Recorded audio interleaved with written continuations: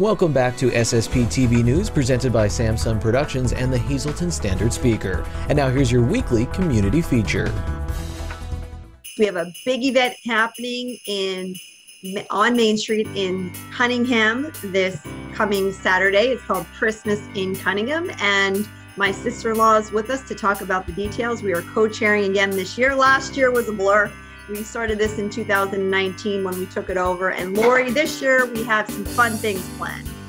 We really do, Janine. I'm very excited because, you know, in my house, gingerbread house making is like the absolute tradition of Christmas. Without them, it just isn't the same. So we're having a gingerbread house competition this year that is being sponsored by the Brass Buckle.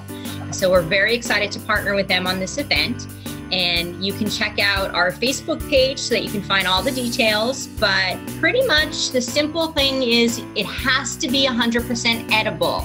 So that means you can't cheat like I sometimes do at home and use some hot glue and different things. It has to be edible.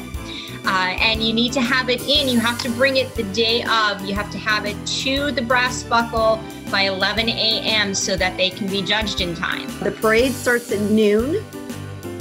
And it's going to be on Main Street. Any information that you need, you can go to our website, christmasincunningham.weebly.com, and you can see the forms are at the bottom of the screen if you want to participate. But it's the parade, and then down Main Street we will go, right?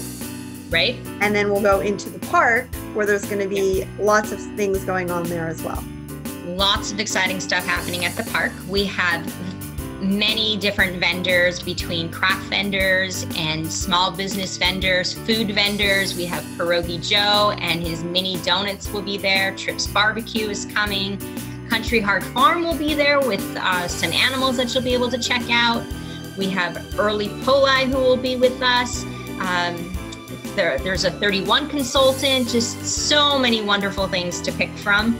So you can get all your shopping for Christmas done in one place, and you can support all of our local vendors, which is really nice. And we have live entertainment in the park, tricky trays, which the funds for everything that we're doing this year is for the Valley Food Pantry as well as the Conyngham CBCO. All right, so again, we will see you if you have any information that you need from us. We have the Facebook page, but we also have the website. Special thanks to our board this year.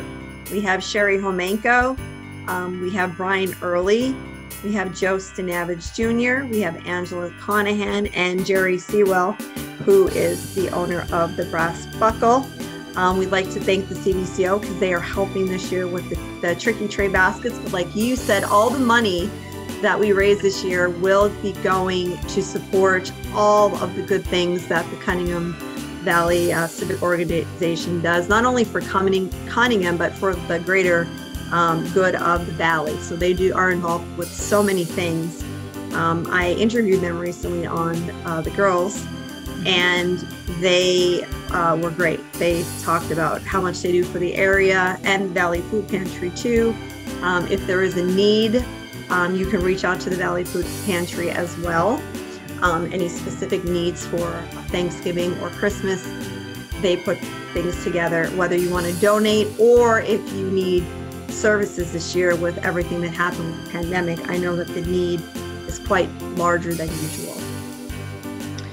Yeah, and Janine, you know, I have to say the best part about planning Christmas in Conyngham, as busy as everybody is, it's so wonderful to see everybody come together as a community.